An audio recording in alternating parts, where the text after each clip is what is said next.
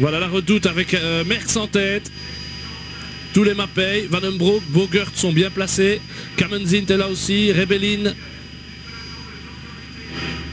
Et Merckx, regardez, mort sur sa chic, dans cette attitude qui est la sienne.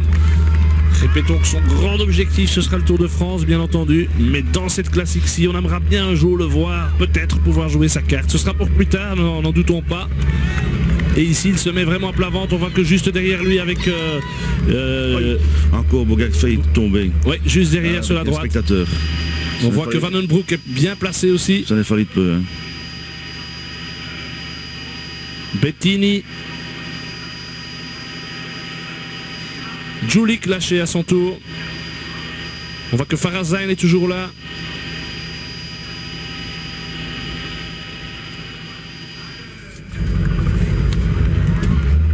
Et toujours Merckx, dont on peut rappeler qu'il est le 3e Belge des années 90 à entrer dans le top 10 du Tour de France avec Criquelion et Brunel. Il avait 5 ans et demi quand notre consultant a arrêté. Eddy qui a gagné 5 fois, vous le savez. En 69, 71, 72, les 3 premières victoires, mais Axel n'était pas encore né. Et puis les 2 dernières, 73, 75. Dernière victoire d'Eddy ici. Axel n'avait pas 3 ans. 2 podiums en Coupe du Monde à Saint-Sébastien et au Tour de Lombardie. Qui va le premier coureur attaquer? On voit que Vandenbroucke est à droite. Vandenbroucke choisit pour le moment la roue de Bartoli. Ce que fait aussi Kamenzint. Rebellin est bien placé. Bogert est là aussi. Abersold qui est intéressant. Hart s'est bien mis aussi en bas. Je ne vois pas Jalabert parmi les premiers par contre. Il est avant-dernier du groupe, Jalabert. Ah bah oui, c'est un peu normal. Il paye un petit peu les efforts qu'il a fait. Attaque de Bartoli. Bartoli démarre. Et Axel a fermé intelligemment la porte. Contre-attaque de Bogert. Bogert, Rebellin, Kamenzint, Vandenbroucke, Abersold. Oh, il est fort là pour attaquer comme ça, Bartoli déjà. Ouais, c'est ici qu'il doit faire une sélection. Hein, si... Et il se retourne, hein, pour voir. dans ce style caractéristique, les mains en bas du guidon. Bogert, Rebellin, Abersold, Jaksch, Vandenbroucke qui va passer. Ah, c'est très dur à cet endroit-ci, vous le voyez. Vandenbroucke doit essayer de passer maintenant parce qu'Abersold coince un petit peu derrière Rebellin. Bogert à l'aise, Bogert qui va rentrer. Alors que va faire Bartoli une fois que Bogert est dans sa roue? Regardez cette position de Bartoli comme pour lancer un sprint, les mains en bas du guidon. Exactement, ouais. Toujours en danseuse. Bogert est derrière. Rebellin et Vandenbroucke, les 4 coureurs les plus souvent cités pour la victoire.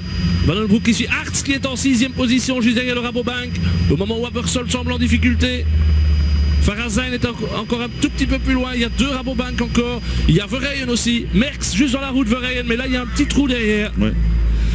Et Bartoli qui en remet une, qui se retourne, qui regarde. Vandenbroucke est très à l'aise. Vandenbroucke attaque. Démarrage superbe. Les 2 hommes côte à côte.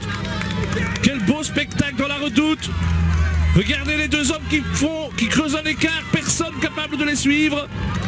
Grand spectacle pour le moment dans la Redoute. Vandenbroucke qui remet encore une. Oh, il doit bien sentir là, il est poussé par le public. Et Vandenbroucke qui va passer. Et Bartoli qui coince. Et Bartoli qui coince. Vandenbroucke en démonstration. Bogert, Dunbacker, Rebellin, Hart, Farazain, Jaksch, Noé, Abersold, Kamenzint seulement là-bas. Sbroek, Fontanelli, Sberg. Et puis un autre trou où se trouve maintenant Verheyen et Merckx. Ça explose de partout. Mais quel beau spectacle nous ont offert là pour le moment Vandenbroucke et Bartoli. Et regardez les supporters de Frank qui sont là. 21 ans après Joseph Brouillet, Vandenbroucke qui est parti. Oh là là. Quelle attaque. Il a un vélo beaucoup plus léger qui fait 7 kg, tout en titane. Il a essayé la Redoute, il l'a reconnu jeudi avec son vélo de Paris-Roubaix. Vous imaginez les braquets, hein, c'était dur. Regardez. Il y va, hein. Il avance. Est-ce que si on peut nous remontrer là, je me demande s'il n'était pas sur le grand plateau là. Oh, attendez parce qu'on verra les ralentis après parce que pour le moment il faut faire le point, c'est Bogert et Bartoli. Qui revient. Et Sberg. C'est la première fois que je vois Bartoli dominer comme ça dans la Redoute. Ouais. 8 secondes l'avantage pour Vandenbroucke, Bogert, Bartoli et Dunbacker. Dunbacker qui confirme son excellente flèche wallonne. Hein. Ouais. Il est vraiment en condition. Lui dont le papa, paraît-il, n'aura pas 90 mais 92 vaches maintenant. C'est un téléspectateur qui m'a dit ça, je veux bien le croire. Je n'ai pas été compté. 7 ans après Dirk de Wolf, 21 ans après Joseph Bruyère, Vandenbroucke nous fait une très grosse impression dans la Redoute. Certainement. Très très grosse impression. Ici, vous vous souvenez là, une année, Musset, il avait manqué quoi, 10 secondes pour revenir. Et Vandenbroucke qui relance. Nous sommes, mesdames et messieurs, à cet endroit-ci, à 36 km 500 de l'arrivée. Que doit-il faire, Eddy?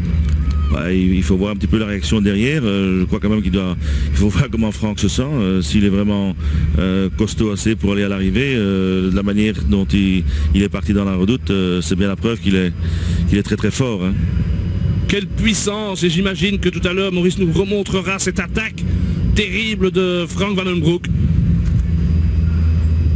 qui serait, paraît-il, le deuxième meilleur dormeur du peloton. C'est important de bien récupérer. Il y a Laurent Madouas, lui, qui dort tellement bien que parfois il oublierait de se réveiller. Ah bon. Mais un garçon comme Vandenbroucke récupère très très bien. Hier, 1 heure de rouleau, c'est tout. Et voilà le trio. Ce qu'il y a évidemment, c'est que Bogert dispose de Dunbacker. Ce n'est pas mal pour Bartoli d'avoir avec lui deux hommes qui vont collaborer. Mais Bartoli donne pas une... Alors Maurice Oiseau va nous proposer le ralenti. Et vous voyez les cas, voilà. Là on croit que c'est un mano à mano, qu'ils vont le faire tous les deux.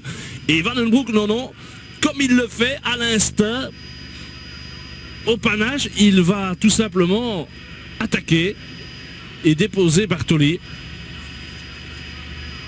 Et Laurent Jalabert qui arrive seulement au sommet de la Redoute. Regardez l'attaque, et quand il se retourne Bartoli, donc il comprend qu'il n'est pas capable d'aller dans la roue de Vandenbroucke. Ouh là là, c'est vraiment de la dynamite dans les jambes aujourd'hui. Là, vu comme ça, Vandenbroucke doit vraiment être considéré comme le candidat à la victoire. Absolument, oui. Parce que les côtes qui vont venir, c'est son avantage, hein, de la manière dont il a attaqué. Il est là, fidèle au rendez-vous, et je crois que plus que jamais, nous devons y croire.